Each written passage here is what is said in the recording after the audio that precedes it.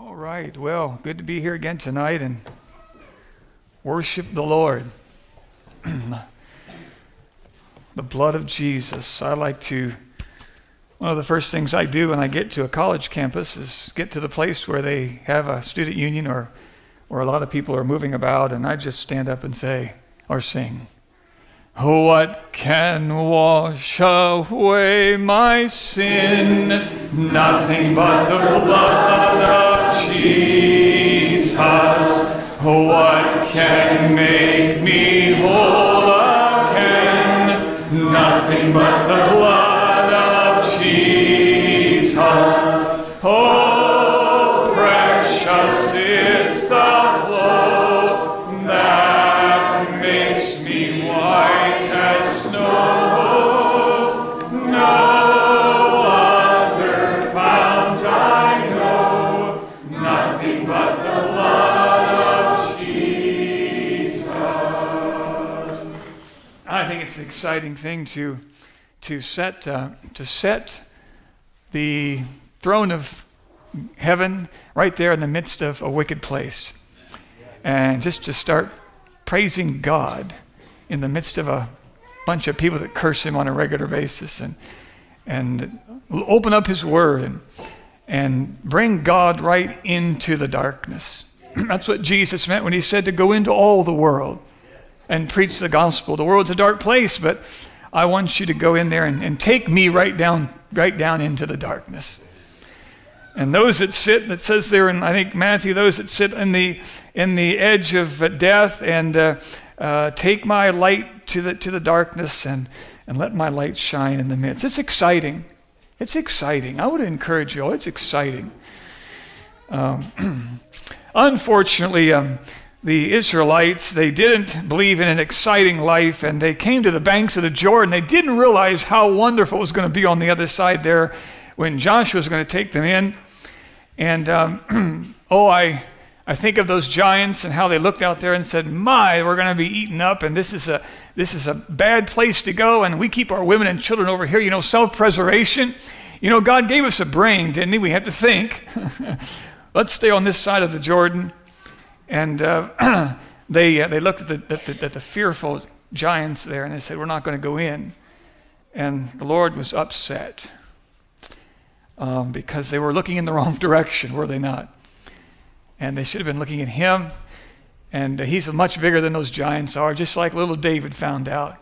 Those giants aren't a problem. We can take them down. But one thing I want to remind you, and something that's really important to remember, is that giant fruit that they brought back, you know, the spies brought back, that giant fruit is at the feet of the giants.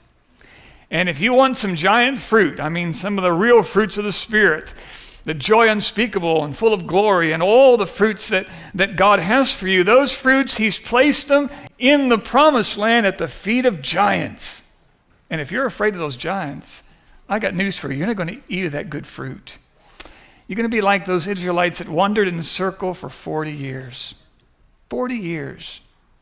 You know, a lot of Christians I've noticed over the years are just wandering in a circle. You wonder, where are you going? They don't know where they're going. They've been saved for 20, 30 years. They still don't know where they're going. Wandering in a circle. Purposeless. I don't want to live that way. I want to go across the Jordan and face the giants. And so let's do that. Let's face giants. We just started a mission down in the inner city of Columbus. We are going to go down and take on giants. And we're starting here in a couple of weeks to take on the giants. And there's giants down there. And we started to have some meals down there just to get to know the people. And one young man, probably 20 years old, he looked at us and said, "What are you guys doing in the hood?" I said, "We're down here to bring you Jesus in the hood." And drugs are flowing all over the place. But that's where the giants are. And so let's take the gospel into areas where the giants are. Well, I do want to just testify here. I've been studying the scriptures and been preaching through the New Testament for many years, and I'm down to just 2 books left, the book of Acts and 2 Corinthians. And I want to testify, especially to you young people here, that I have many times gone through the scriptures and studied and sat at my desk and just praised God because I said, Lord, this is the Word of God. This is the Word of God. I mean, when you get into this Bible and you study it and you look into it, you realize that no man could have ever written this book. This is the Word of God. And I tell you, it gives you great confidence to know that what you're teaching is truth. And so I have great confidence here tonight when I'm teaching you the truth, because I've seen it many times. God, nobody can come up with this kind. And nobody can attach all these things together, and it's just you.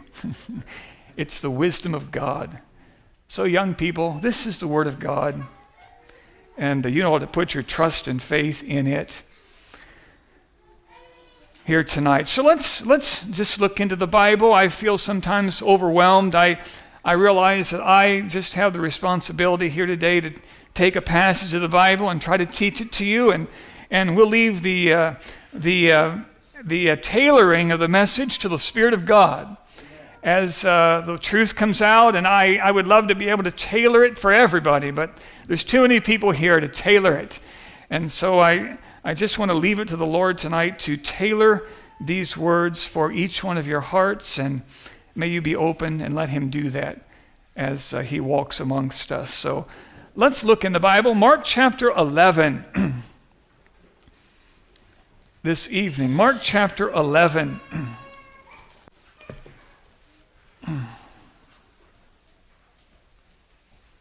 I even got a title for this message tonight, and I've preached on this subject before and changed things a little bit, but for those of you who like titles and those who take titles down, the title of the message is Sacred or Secular. Sacred or Secular. And I want to start reading here in Mark chapter number 11.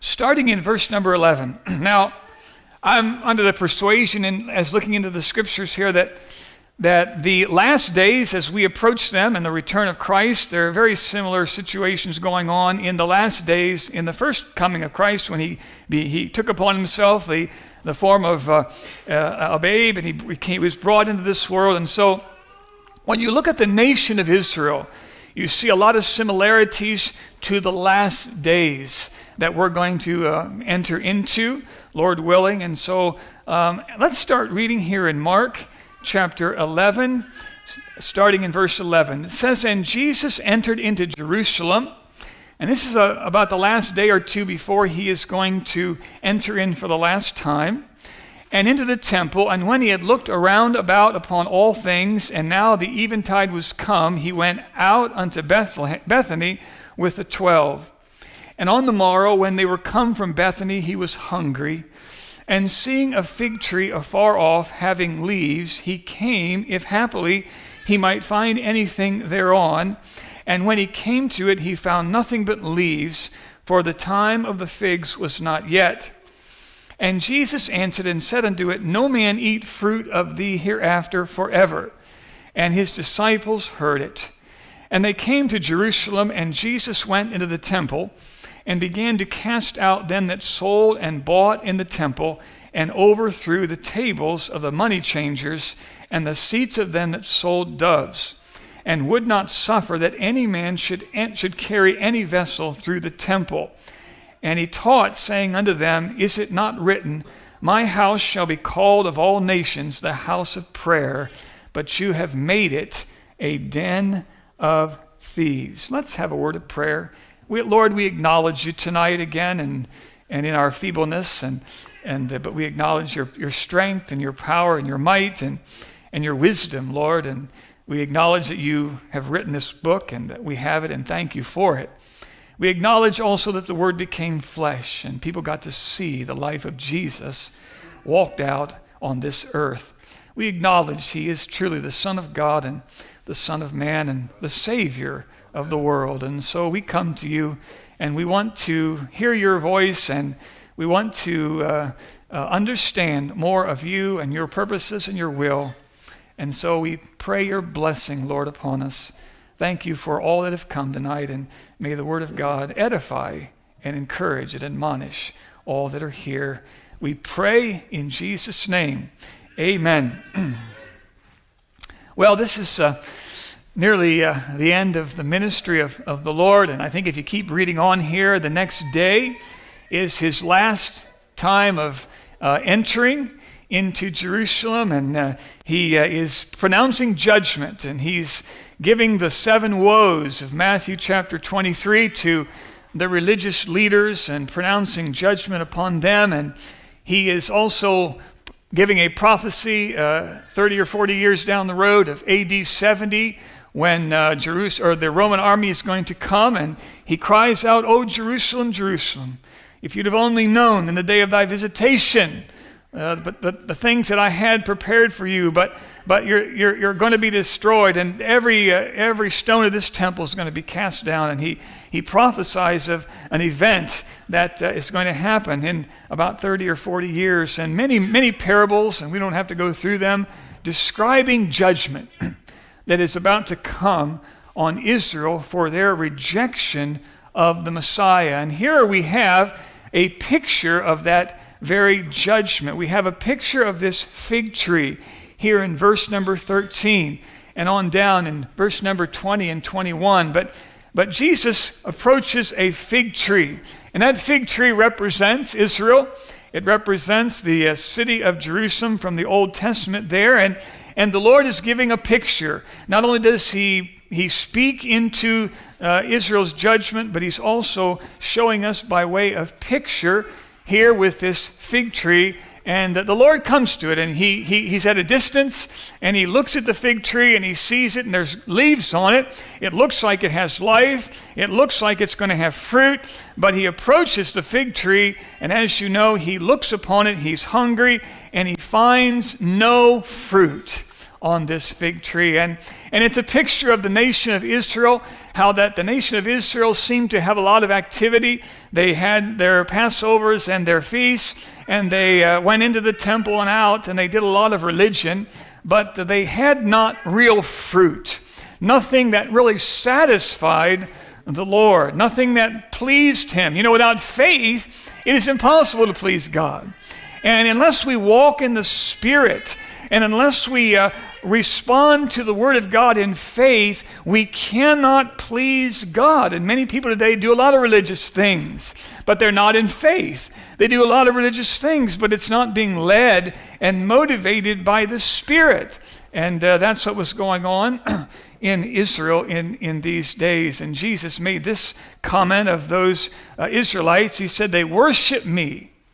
They worship me with their lips, but their heart is far from me." And so I think if you'd have been alive back in those days, you'd have seen a lot of worship, even like we did tonight, a lot of worship, a lot of singing, a lot of preaching, a lot of praying. At the Wailing Wall there, a lot of praying perhaps, but the heart was far from the Lord. And you know, God looks down from heaven and he wants to see some fruit. He wants to take pleasure in hearts that love him and love his word and love his purposes. And out of that wonderful heart comes praise and adoration and faith and worship and those things that please the Lord. And I think we need to remember that as churches, especially we as leaders, that God is looking for those things. He's looking for faith. He's looking for people to respond to him in faith. He's looking for people to respond being moved by the Holy Ghost.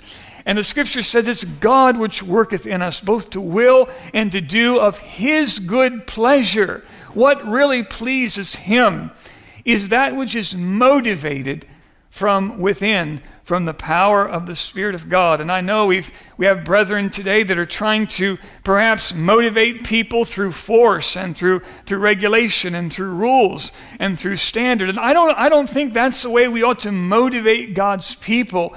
God's people ought to come to him with a free will offering, with a heart that says, Lord, I want to. I want to serve you. And Lord, I want to do these things. And you know, you can get people to obey and follow certain teachings and certain regulations. You can do it by force. And I believe the Jews are very good at that. They put fear and regulations upon individuals and basically cause them to say, listen, if we don't do this, we're going to be put out of the community. So we better do it. And they did it. And you looked at it and said, it's really religious. It looks like it's a good thing. But you know, the Lord didn't get any pleasure out of it at all, because it wasn't coming out of a free will expression, a desire to please the Lord from their heart. And God is interested in a free will offering. He has throughout the Old Testament asked for people to bring him a free will offering. And so I'm always trying to encourage a free will offering. I'm wanting people to say, preach the word of God and let God say to that heart, here's what you ought to do. And let that heart rise up and just follow the Lord and respond by faith. Paul understood this here in 1 Corinthians 9. He says this, for though I preach the gospel, I have nothing to glory of, for necessity is laid upon me, yea, woe is unto me if I preach not the gospel.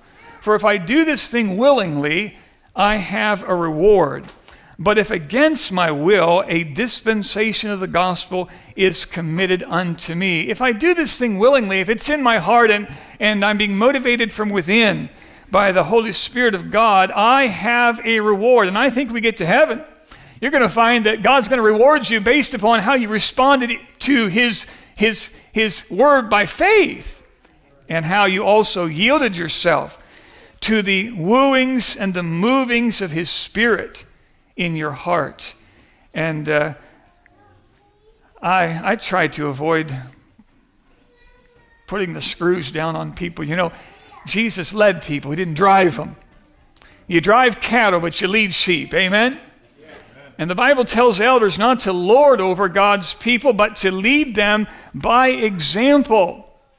And as I said last night, you know, Jesus would walk through the crowds and he would say, listen, if anybody wants to come and follow me, let him take up his cross and follow me. And he'd just start walking. And anybody want to come, free will, you come. Anybody doesn't want to come, you can stay there.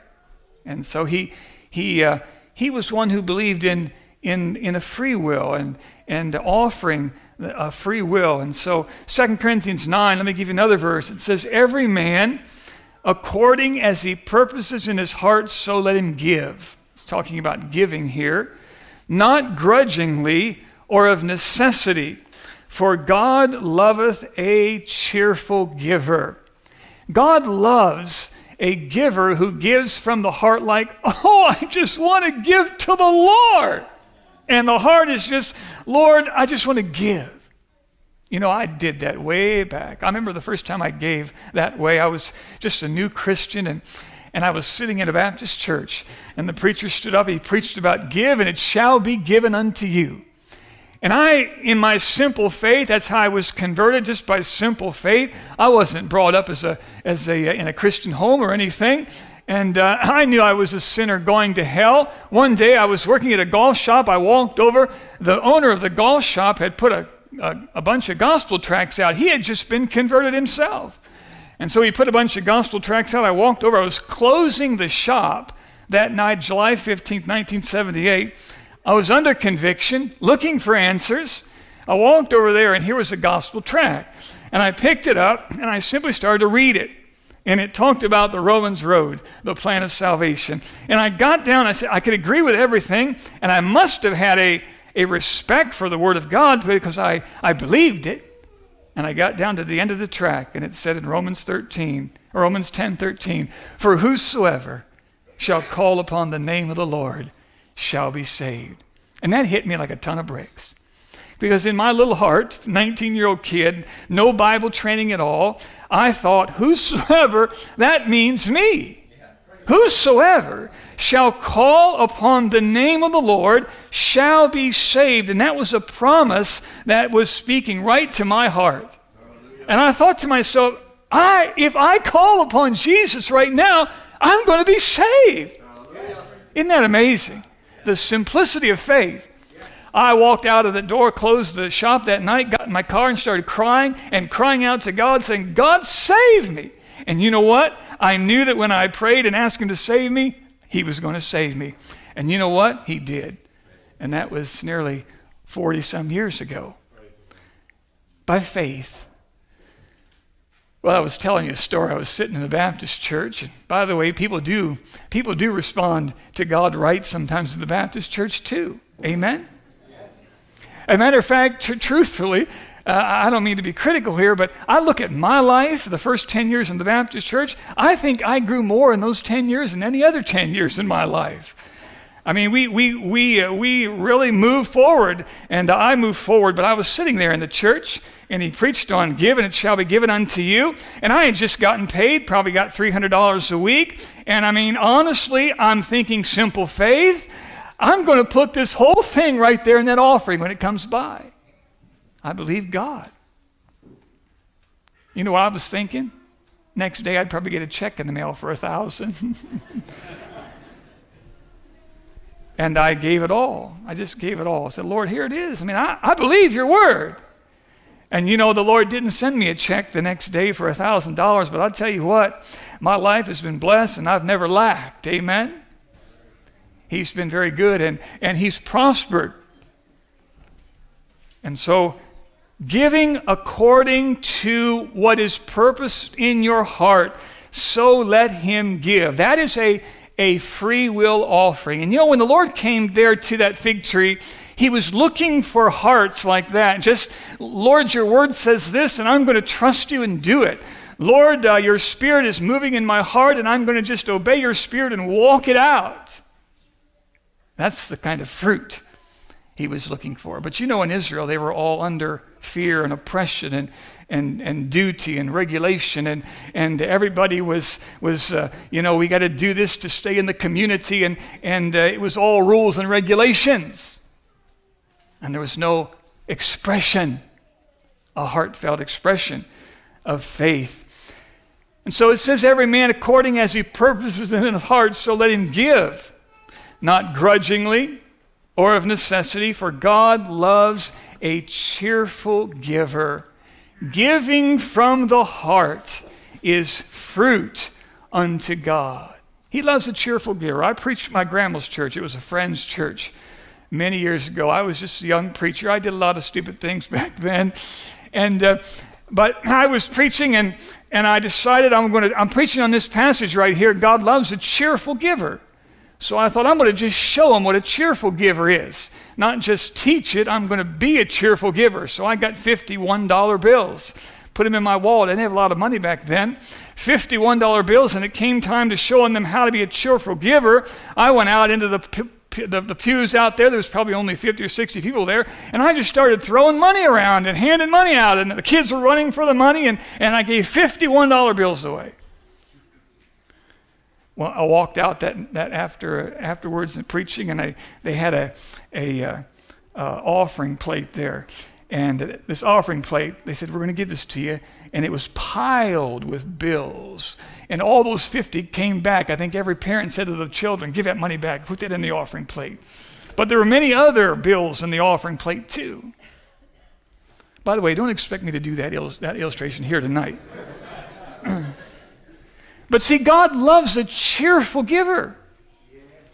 He loves to see our hearts just respond to the Word of God. And tonight, you want to please God, just respond to the Word of God. As the Word of God is preached, or as the Spirit of God leads you, then say, amen, yes, I'm going to respond to it. And that way, you'll please the Lord. And so we don't try to force people into doing what they don't really. You know how with our children, son, take the garbage out. Oh, Dad, I'd love to. I'd love to please you, Dad. Doesn't it do something for your heart? But if your child says, all right, I'll do it if I have to. Doesn't do anything for you. Doesn't do anything for me.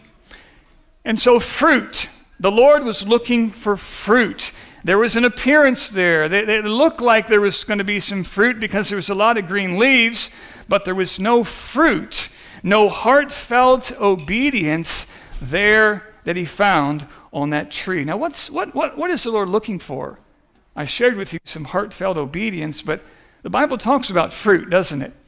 Fruit. And the fruit of the Spirit. The Lord is looking for that. So let's picture yourself tonight as a fig tree, and the Lord is walking, coming to you, and he's looking for some things in your life that he might partake of, that might give him pleasure. And so he's looking for these kind of things. Number one, he's looking for some love, some expression of love, not only to him, but also to your brother and sister, and also to the world out there. To love, to have an expression of love. The fruit of the Spirit is love. The fruit of the Spirit is joy. The fruit of the Spirit is peace, and you know all of them: long-suffering, gentleness, meekness, temperance. You ever notice that these fruits are all attitudes? They're all attitudes from the heart. You know, we don't pay a lot of attention, enough attention, I don't think, to these attitudes. We're a people that like convictions. And what should you do this? You do this. You do this. You know, I'm a man of conviction. We don't celebrate Christmas. We don't have Christmas trees. And I have a King James Bible. And we dress a certain way. And we have conviction. And I think convictions are good. But you know, there's a lot of people who have convictions that are lost. There's a lot of people that have convictions that are far from God. And I believe that the Jewish people had a lot of convictions. As a matter of fact, those Jewish people, if you look at them, they said the most conservative people on the face of the planet. And boy, did they have conviction. Matter of fact, you couldn't even carry a bed on the Sabbath day. They had so much convictions. And they had many rules and regulations. But you know what they lacked? The fruit of the Spirit.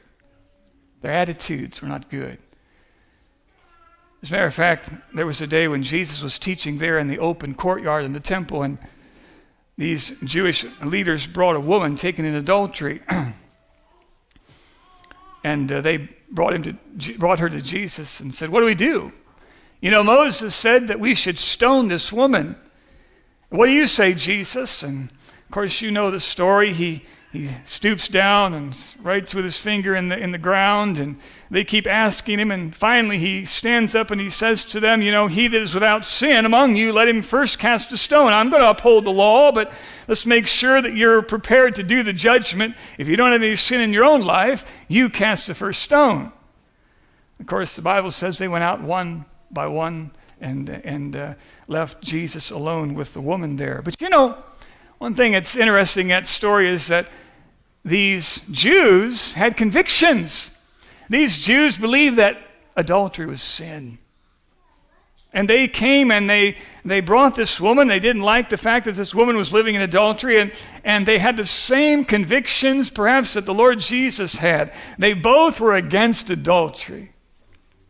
They could have started a church together, couldn't they? No, they couldn't. You know why? Because they had a different spirit about them. Oh my.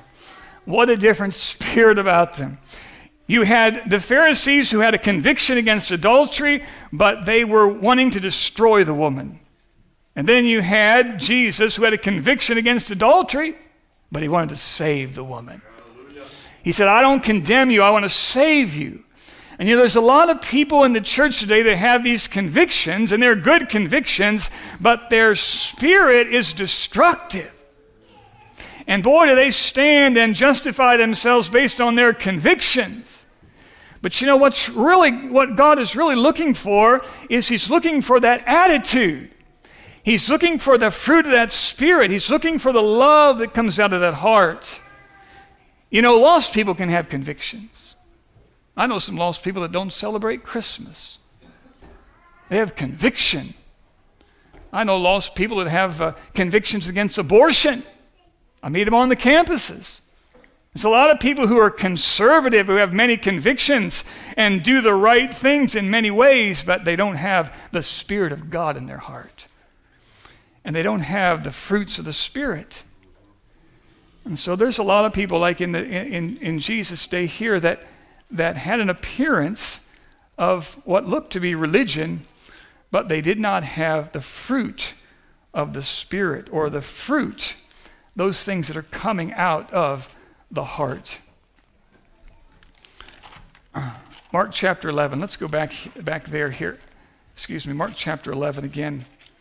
So coming out of the heart, these attitudes, the Lord is looking for fruit.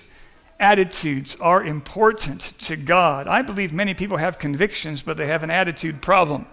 And they have, in the ministry I've seen this, their attitude just stinks to heaven. And there's probably people in here that have an attitude problem, and they're arrogant. You know, their convictions are so, and they put themselves above others. That's pride, isn't it? It's arrogance.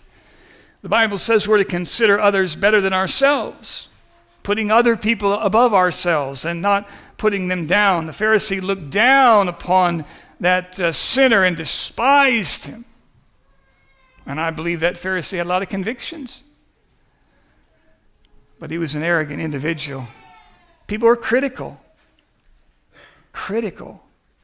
You know, God has made a way, I told you this a few nights ago, to avoid criticism. And that is to love people. I mean, if someone does something wrong, someone doesn't dress the way you like, go to them and talk with them and go to them alone, right? And love them. Love them. You know, hatred is talking about them to someone else. And so it's love. Many people have a critical spirit. Many people are comparing themselves to others. Many people are in competition. Boy, I remember many years ago, someone preached a message here about competition, sports competition, and I agreed with that. You know, we shouldn't be out competing in volleyball and sports and trying to win, and this competition, this spirit of I'm better than you and my team is better than you. But you know, I see a lot of that in a lot of Christians in other areas, in religion. My family is better than yours. Our church is more holy than yours. And all this competition going on amongst God's people. Division and strife. And so I know a lot of people have convictions, and I have convictions. But I tell you what, and you know this is to be the truth, you can have convictions, but you know your heart can be far from God with all your convictions. I mean, convictions are something you build oftentimes in your mind, and maybe you've had a conviction all these years. Maybe you were taught a certain conviction, and you'll carry that conviction, but you can be as far from God with convictions as any Pharisee was. But the fruit of the Spirit requires you to be right with God and walking in His Spirit. And so when the Lord is looking for something real, yes, He loves convictions, but convictions can be deceiving. He's looking for fruit, and the fruit of the Spirit, attitudes, is what He came to that tree looking for in Israel. Fruit. So a lot of religion can have conviction, but can have no heart, a form, an appearance, but nothing that means anything to the Lord. I'll tell you a funny story. I read a woman who had a heart for God, and every morning she was up praying, seeking the face of God, spent an hour or so in prayer. She loved the Lord, seeking the Lord, and she had a cat, and that cat would bother her and purr and rub up against her, and so each morning she would have her quiet time with the Lord. She would take that cat and tie it to the bedpost so she could have her quiet time with the Lord. Well, she had a daughter, and the next generation came along, and that daughter didn't have quite the heart that she had, but the daughter spent 5 or 10 minutes in devotions in the morning, and she also had a cat. And since her mother did what she did, she also tied her cat to the bedpost while she had devotion. She saw her mother do it all this time, and so she tied her cat to the bedpost. Well, this daughter also, next generation, had another child, a little girl, and that girl grew up, and guess what? She didn't have any conviction at all, had no heart for God, but every morning she tied her cat to the bedpost too, without any heart at all, but following tradition, following the way it's always been. And so that's reality.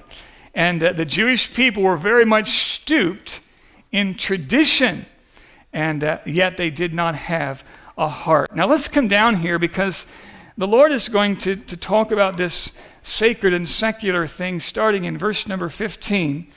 And here's what it says. And they came to Jerusalem, and Jesus went into the temple and began to cast out them that sold and bought in the temple, and overthrew the tables of the money changers and the seats of them that sold doves, and would not suffer that any man should carry any vessel through the temple.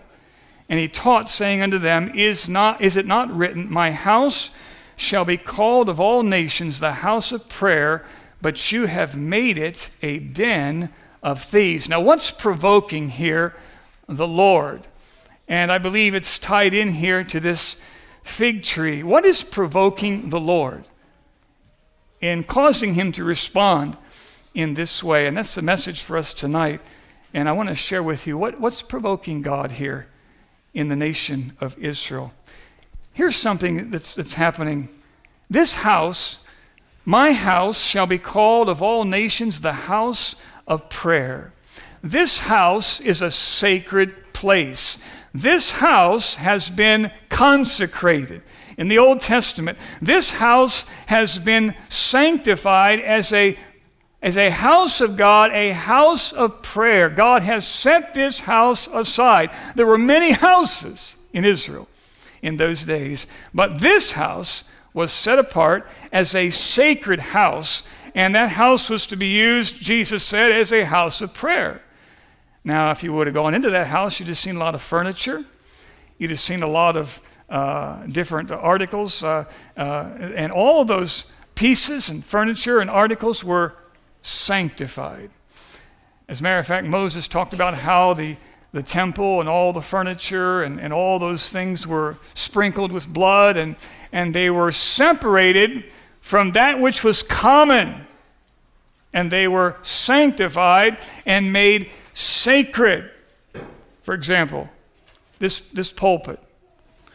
This pulpit could be used anywhere. You could make pulpits and use them anywhere. And however, if they brought this pulpit into the house of God in the Old Testament and wanted to use this pulpit in the house of God, it would be a sanctified pulpit, a consecrated pulpit. It would be the Lord's pulpit. And they would anoint it, sprinkle blood on it, and it would be sacred, sanctified, more than any other pulpit. For example, a loaf of bread. A loaf of bread was common in Israel. But you put that loaf of bread on the table of showbread. That loaf of bread is now a sanctified loaf. It's a sacred loaf. And anybody come outside of the priests and try to eat that loaf, they're going to be in trouble with the Lord. Any other loaf they want to eat is fine because those other loaves are common. But there are certain things that are sanctified, certain things that are sacred. And so the house of God here was a place that was sacred. It was set apart for God. As a matter of fact, in verse 17 it says, Jesus says, Is it not written, My house shall be called a house of prayer. It is the Lord's. It has been separated for Him. Men build it, but they sanctified it and they consecrated it to Him, and it became His house. And so when you defile His house, He gets upset. And the Lord shows His concern here about what they're doing in His house. So sacred, I want you to think about this, sacred. Sacred is that which maybe was common, a loaf of bread, a piece of furniture, but it's brought into the house of God and it's sanctified, and this is your bread now, Lord. This is your piece of furniture. This is your house. It is sanctified and sacred for your purposes. And then I use this word secular, or we would use the word common. Something that's secular was for common use. Anyone could use it. Bread, you go to Walmart, you can buy a loaf of bread and you can eat it. Just don't eat the bread on the table of showbread. You could buy a piece of furniture and use it. If you wanted to, you could destroy it.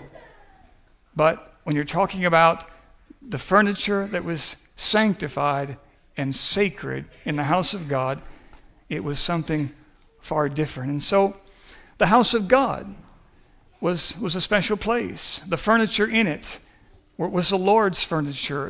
The food, the candlestick, everything that was in the house of God was sacred. It was special. And the reason why it was special is because it was offered up to the Lord. It's yours. And so God took possession of it. And so here in verse 17, this house is the Lord's house. And the Lord was wanting to use it as a house of prayer, but the Israelites had made it a den of thieves. They had turned it into a secular house.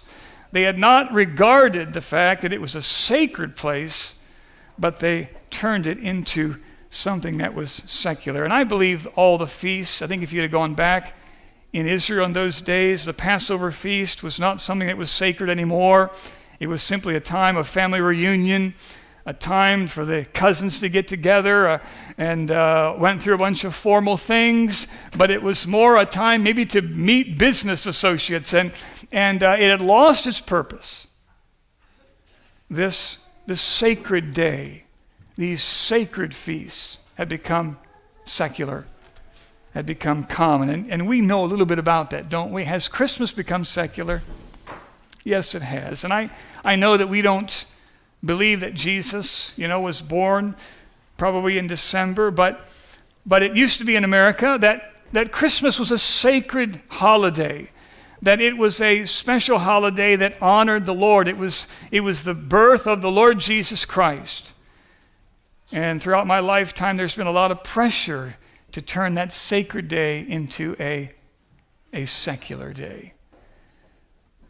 And it's certainly become a secular holiday.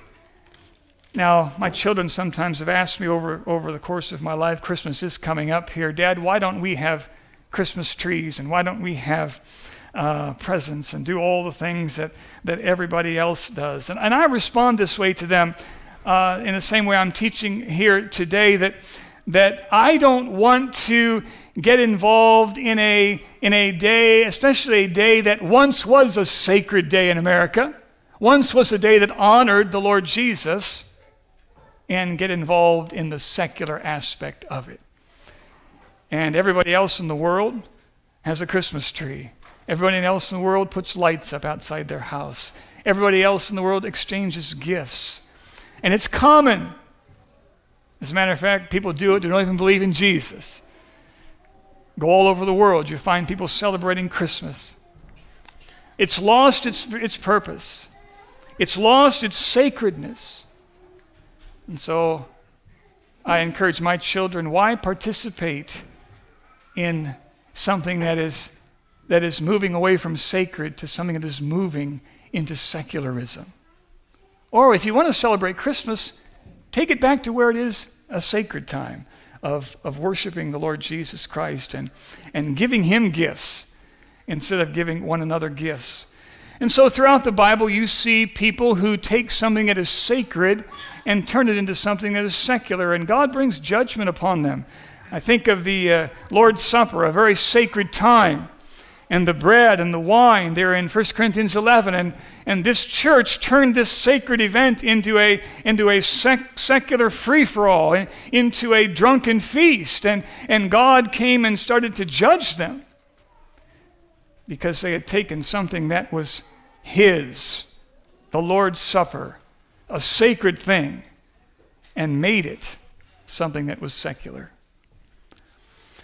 I think of Esau as very much, Esau was a profane man. It says that he took something that was very sacred and he profaned it and made it very secular, very common. That birthright was a sacred thing for a Jewish firstborn, and he despised it. He basically took something sacred and said it's just common. I just trade it for a bowl of pottage. And obviously the Lord was not pleased with what he did, taking something that was sacred like the birthright and turning it to something that was secular. And I know we find this, and I'm getting to the main thrust of the message here in a minute, but we find this in churches. It's happening all over the place, and I trust we don't have it here, but churches are becoming secular institutions. We have bingo parlors in churches now. We have gymnasiums in churches and workout places in churches and basketball courts in churches, and even Dunkin' Donuts and Starbucks are moving into churches, and the secular world is starting to inundate the church house. And the house of prayer is now becoming a house of merchandise. And you know who's behind all that? You know, the devil's trying to remove everything sacred from our society. And he's doing a good job of it, unfortunately. But this has happened throughout history, and I'll give you some examples of the Jewish people, and then we'll look at some of our examples that we deal with in our life here presently. But two examples of the Jewish people, they're examples that brought judgment upon the nation of Israel because of a sacred thing being turned secular. And I think, first of all, the Sabbath day, and in Genesis chapter 2, God had a day. It was his day. It was a sacred day. In Genesis 2, verse 1, it says, "Thus the heavens and the earth were finished, and all the host of them. And on the seventh day, God ended his work which he had made, and he rested on the seventh day from all his work which he had made. And God blessed the seventh day, and he sanctified it, because that in it he had rested from all his work which God created and made." And so here the Lord says, I'm going to set aside a day, and I'm going to sanctify it, or make it a holy day, a sacred day. Actually, Isaiah 58 says, this is my holy day. The other 6 days, you can have them. Those are your days. Those are man's days. But my day is sacred. And it's holy. And he sanctified it. He called it my holy day. Just like Jesus said, this is my house, my holy day. And so God sanctified the Sabbath. Exodus 20 verse 11 says, "Wherefore the Lord blessed the Sabbath day and hallowed it." He made it holy. This is a special day. It's the Lord's day. It's not man's day. And so he set it apart as a sacred day. And so 6 days were common. 6 days were man's day. They could do whatever they wanted, do your business on those 6 days. But the one day God had established as a sacred day. And you know what happened in the Old Testament? When a man went out into the field and picked up sticks on the Sabbath day, he was severely judged for it, wasn't he? Judgment was brought upon him. And what's the problem? He's just out doing some work on Saturday. What's the issue? Well, you're defiling my sacred day. You're making it a common day, a secular day. And so God brought judgment upon him. When the Lord rained manna down from heaven, he gave it for 6 days. But nothing came down on the seventh day, because the Lord said, that's my day, and nobody's going to do any work on the Sabbath day. And so just think about that for a minute. God, in the Old Testament, he said, I have a sacred day, and that sacred day is the Sabbath day, 1 day out of 7. Boy, this shows you how sinful humanity is, and especially those in the Old Testament, but I think we face the same thing today. God says to humanity, think about this, he did this in the garden, all the trees of the garden, you can have them. Just give me one tree. This tree is my tree, and I don't want you to touch this tree, but everything else you can have it. What did man do? You got to have this one. Now God says, give me 1 day. You know, some people think God's mean, and he's an ogre, and he's always angry, and he's asking too much. But yet the Lord says, I'm going to give you 6 days, and you can do your business, do your pleasure. Just give me 1 day. That's my sacred day. I want you to honor me on this Sabbath day. And you know what happened throughout the entire Old Testament? Israel would not give 1 out of the 7. They struggled with giving 1 out of 7. Can you imagine someone coming to you and saying, here is 7 pieces of candy, children. I'm going to give you 6 and I'll keep 1. And then the child saying, I want that one too. You parents would say, my, that's selfish. You know, God did the same thing for humanity, and humanity said, I want that one too. And you know, the law was given to show us how wicked we really are. The law is our schoolmaster to bring us unto Christ. And so you have the story of Nehemiah, and you know, Nehemiah is up there on the wall looking down, and He's a man that honors God and wants to keep the Sabbath a sacred day, and he's got these people outside the gate there wanting to get in to sell their goods. And he gets angry at them, and he says to them, basically, I'm going to come down and lay my hands on you all. And it wasn't an ordination service, was it? He must have been a pretty rough fella, but he was upset. Here Jesus is upset too. He's going through his house, he's turning the tables over. It's kind of like Nehemiah's. This is stirring me up that my house that was dedicated for a sacred purpose, the house of prayer, you have turned it into a den of thieves. You have turned it into a place of merchandise. And so we have this long history of humanity taking that which is sacred and turning it into something that is secular. And by the way, maybe you knew this, but the Babylonian captivity, the many years the Israelites spent in captivity in Babylon was because they did this very thing. They took the sacred, the Sabbath, and turned it into a secular day. And they disregarded the truth that the Lord had established it as a sacred day.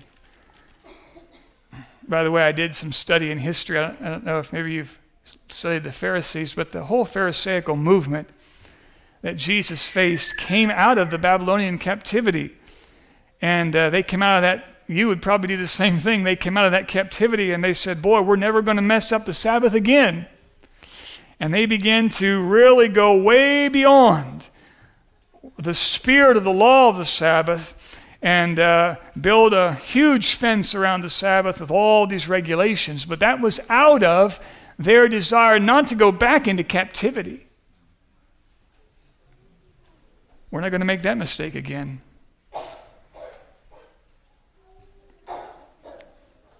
Now let me ask you a question here, because I think this is important for us. This is the law. And just to ask you this, can you give God 1 day out of 7? You know, I find that I know we don't support the idea of the Sabbath and all that, but I believe in the New Testament we're under grace. Amen? And the truth of the matter is we ought to give him every day. Every day is a sacred day. But I find that people have a hard time even giving the Lord 1 day out of 7 now. And yet they say they're under the grace of God. I know as a young boy, I sat in church. We occasionally went to the Presbyterian church. I was sitting in church drawing golf courses on the paper with the pencil there in the pew, doing all kinds of unusual things. And I didn't want to go to church. I didn't want to give God. I didn't understand it back then, but I was a self-centered individual, had no desire to give God any time, let alone 1 solid day.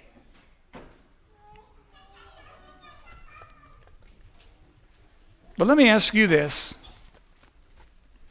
First of all, are you able to give God 1 day out of 7 and sanctify it and make it sacred? You know, you don't have to bring your cell phone to church. You don't have to leave church and go out and play something. You don't have to get back to your pleasures in the afternoon, Sunday afternoon, but you give 1 day to him. At least one. I think you ought to give him 7. I mean, I think you ought to just make every day a sacred day, but I'm just concerned that we're at this point not even giving the Lord the one day that the law requires.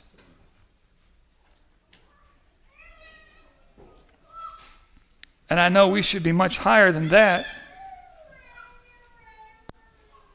How about this one? Here's another area they made a mistake.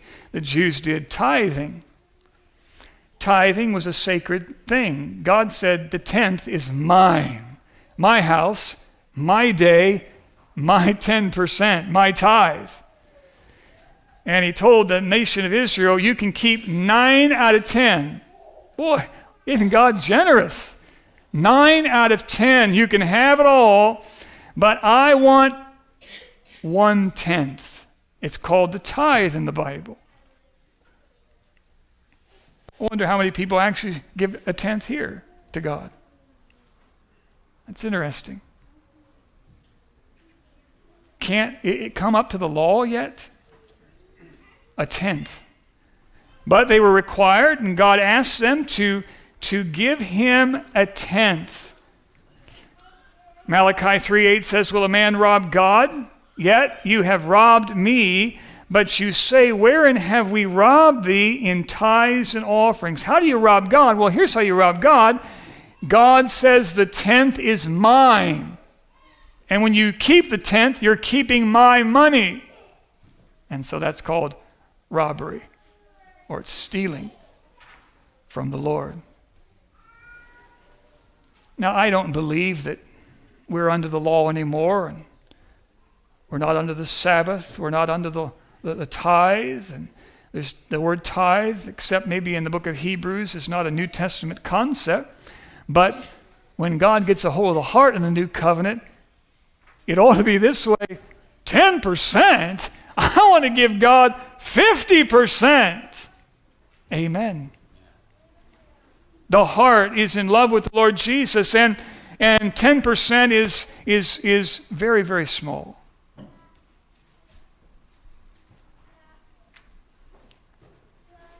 And so what happens is and I see this when I'm going through the book of Acts, when the Spirit of God falls upon the people there in the book of Acts, no 10% stuff at all. It's let's just give it all. And they're generous givers, and they're hilarious givers, and they just release their hands off of their possessions and their money, and they say, we're just going to be generous and give. And that's the kind of heart the Lord's looking for today. And I get concerned, we're not even 10%, and even that 10% is grudging. Do I have to give? You look at that paycheck and you pull out 10%. Do I have to come this far? Well, friends, that's the law. God bless those people that do it, and I'm in charge of our finances at home. And I count the money, but, maybe someone makes $386.27 in their paycheck, and they write a check for $38.26. Just to the penny, 10%. Is that the kind of giving that the Lord is wanting from us? Or are we supposed to be a generous giver? And so, 10% is sacred. It's God's. Now, I know we're going to move into the New Testament here, and we're going to go much higher than 10%. But look back here at Mark again, and I'd like to move us into the New Testament because there are some sacred things for us to consider here. In Mark chapter 11, in verse 17, it says, and he taught, saying unto them, is it not written, my house shall be called of all nations the house of prayer, but you have made it a den of thieves? So here we are in the Old Testament, and we've already talked about the fact that the people of God are very similar to the people of God today when we approach the second coming of Christ. And in those days, the people of God worshiped with their lips, but their heart was far from them. The people of God had no real fruit. Jesus came to the fig tree. There was a lot of leaves, but no fruit. And And I wonder today if, we're very similar to those Jews. We have a lot of leaves, and yet there's lacking in fruit. Now let me ask you a question. What is his temple today? Now remember, there was a building in the Old Testament. It's a house of prayer. It's a temple of God. It was his house. It was consecrated for him. He lived there with the Shekinah glory. And that is all a picture and a type of something that is new covenant. Can anybody tell me here, what is the house of God today? What is the temple of the living God? I'll read it to you. It's mentioned a number of times in the scriptures, but in 2 Corinthians 6, for you are the temple of the living God. Not a temple made with hands, as this temple was, but you are the temple. Now, I believe this. All those Old Testament types and figures were to teach us New Testament reality and truth. And that Old Testament temple was a picture of you, your body. And I'll even go a little bit farther in saying the temple, the house of God, is also us collectively, the church of the Lord Jesus Christ. Now, let me ask you something tonight. We've talked about his house. We've talked about his holy day. We've talked about his tithe, and you don't want to steal something that's his. But now let's move to us. It's his people. His people. Notice what it says. You are the temple of the living God. I will dwell in them. That's my house. I will walk in them, and I will be their God, and they shall be my people. My dwelling place. My house. So let's ask this question tonight. If Jesus were to come to the temple, to your house, your mind, your heart, your body, and we as a collective people, what kind of sacred places would he find in you? That's my question for you tonight. What kind of sacred place would he find in you? Now, I think about visiting that Old Testament temple. And if you were to go to an Old Testament temple in the Old Testament, you'd find that there is scripture reading. You'd find that there's times of teaching and reading the Old Testament. You would find that there would be prayer made. You'd find there would be sacrifices made. You'd find there'd be thanksgiving made. You find there'd be singing. We could just go and visit an Old Testament temple. Back in the day when the Lord was there in his Shekinah glory and his fullness, and these things would be a part of what's going on in his temple. And so let's look at our temple here for a minute. What's going on in your temple? Are you turning the house of God into a secular place? You know, one of the reasons why the church today is fruitless is because we've turned the house of God into a secular place. And these cell phones have done a lot to do that. Secularism in us, in our hearts. Here's what a good temple ought to look like.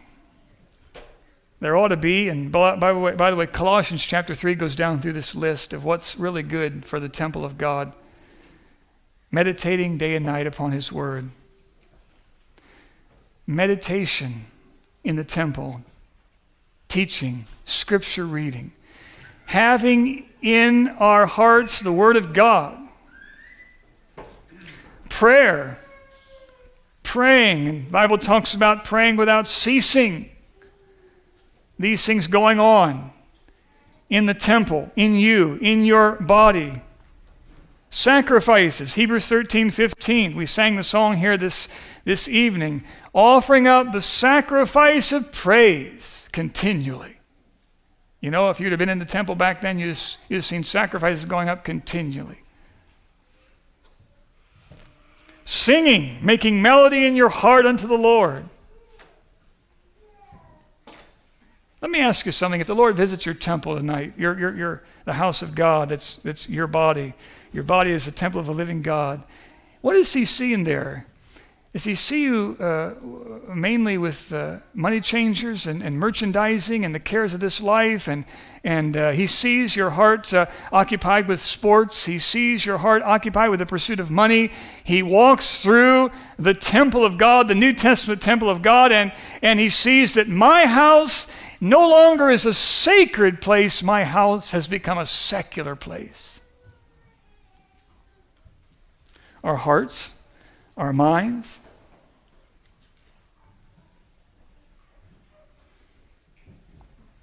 business.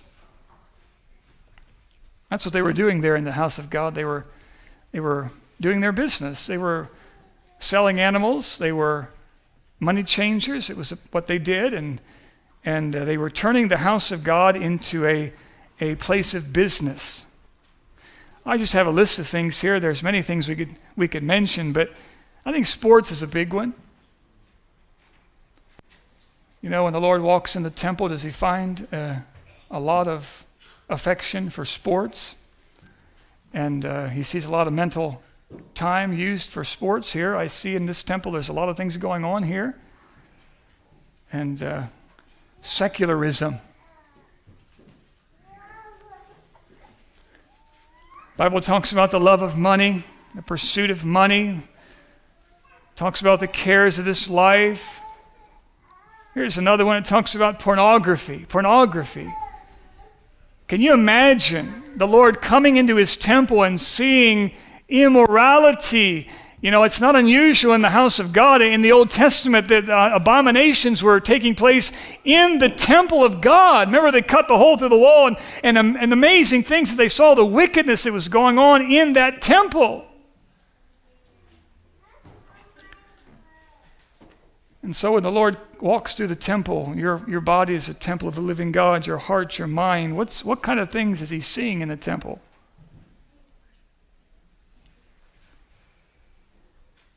Fear, anxiety. I will dwell in them and I will walk in them. That's an amazing statement, isn't it? Yes. I'll walk in my people. Just like I walked through the Old Testament temple there in Mark 11, and I threw the tables over, the money changers. I'm going to walk in you. And my question tonight is, how sacred is the place? How sacred is that place? Or has it been turned into a secular place? And I know my own heart, and I know my heart is very similar to your heart. That it's very easy for us to go through the motions like the Israelites and attend a church and put on the clothes and do many things, activities, but also, while we're doing that, have a very secular temple. Things going on there that the Lord is not pleased with.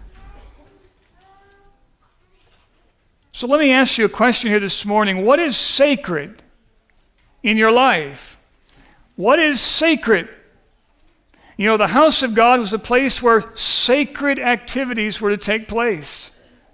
Not a bunch of secular things. Let's get these things out of here. We'll overthrow the tables. I want to see, this is my house. You're my people. I want to see a sacred place. Let me ask you, what is sacred in your life? I have a couple things to ask here tonight. Is church time a sacred time for you and your family? Church time, when we gather together, is that a sacred time?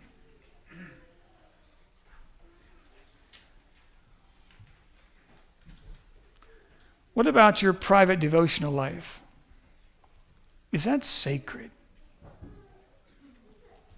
You have an hour or so every morning. I have a sacred place in a closet where I meet with God and it's a sacred place. How about the family altar? Is the family altar still a sacred place? Or has your home been secularized? Too much going on for a sacred time with the family.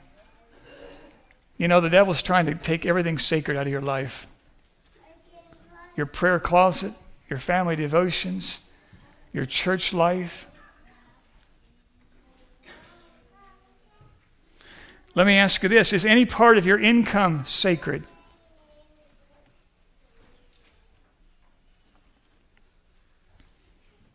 What about your daily life? Is it full of that which is sacred? Or has your heart been moved to secularism? Do you meditate day and night in the scriptures? What's going on in the temple? Is there prayer? Is there thanksgiving? Is there singing? Is there praise? Is your heart and mind a sacred place? You know, one of the reasons why when Jesus came to that fig tree and he didn't find any fruit, he found a bunch of religion, a bunch of leaves. The reason why he did not find any fruit there was because this nation had slowly moved away from being sacred to being a secular nation. And that had affected the house of God, it affected the people of God, and it had caused the nation to be a fruitless nation.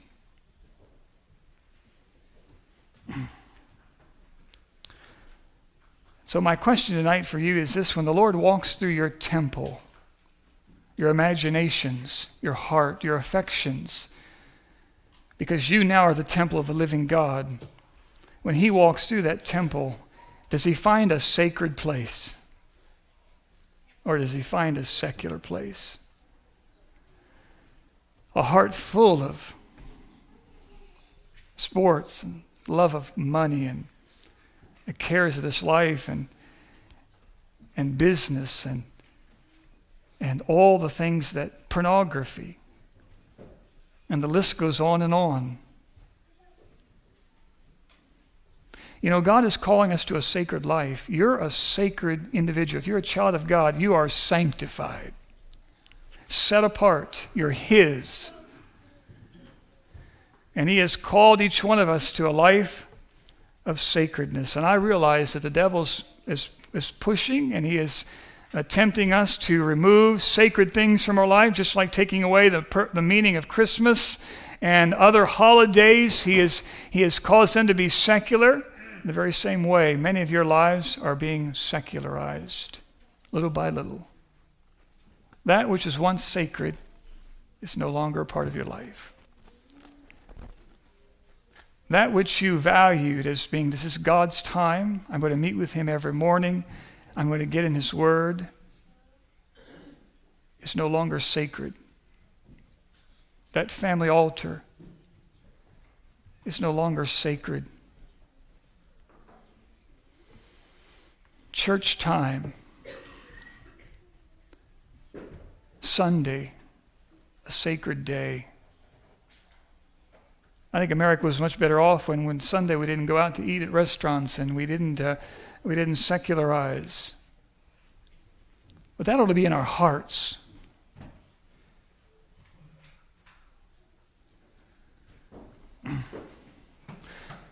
So I'll close with this. Is your heart and mind a sacred place? Is your temple a sacred place this evening? The Lord Jesus is coming again. He came the first time, and when he came to his people, he found them in a condition where they were religious, they were conservative, they had conviction, but they had no fruit. And the reason why they had no fruit is because they had turned the sacred into that which was secular. I want to call all of us back to a sacred life. A life that has a lot of sacred things in it. This is my quiet time. It's a sacred time. Nothing interrupts it. These are our family devotions. They're sacred.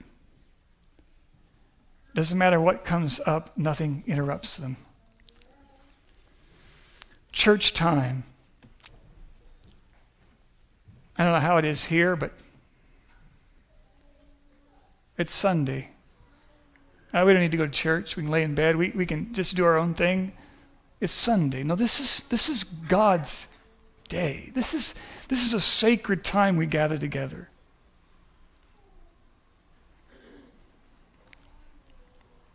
If you miss anything, miss work or miss your pleasure or miss your sporting event, but don't miss when the children of God come together in the house of God. It's a sacred time. And so 2,000 years ago, the Lord walked through a temple and he was clearing the tables. He says, I don't want this secular stuff in my house. This is my house. This is a sacred place. And so, if you're a child of God tonight, you're also a sacred place. You're the house of God. Your family. Your family is a sacred family.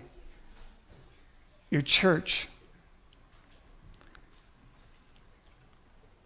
Listen, everything in this world, and I've watched it over the years, some of you have too, everything that is sacred is being removed and turned secular.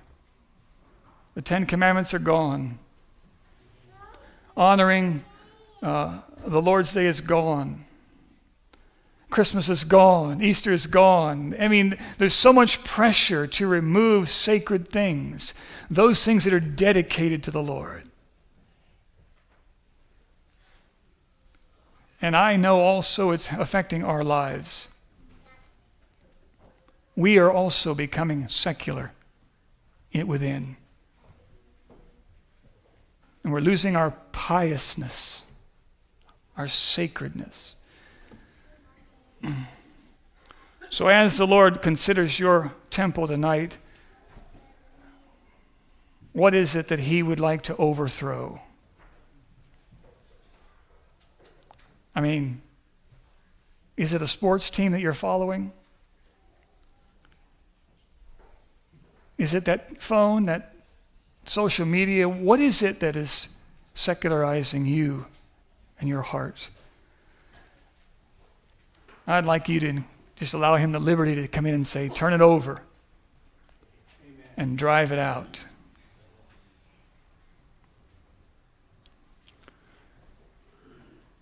Well, let's close tonight. I had a song picked out here. It's a sacred song. It's in your Christian hymnary, number 277. And this doesn't happen, sacredness doesn't come to pass without taking time to be holy.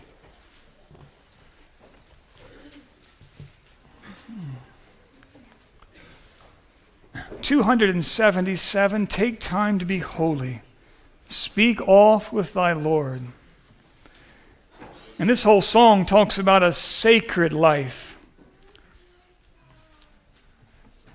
Let's all stand to our feet and we'll sing this song together. And maybe if the Lord is walking through your temple, He sees something He'd like to overturn, why don't you just come up and acknowledge that? And bow your knee and ask the Lord to drive it out and forgive you. God, make us a sacred people.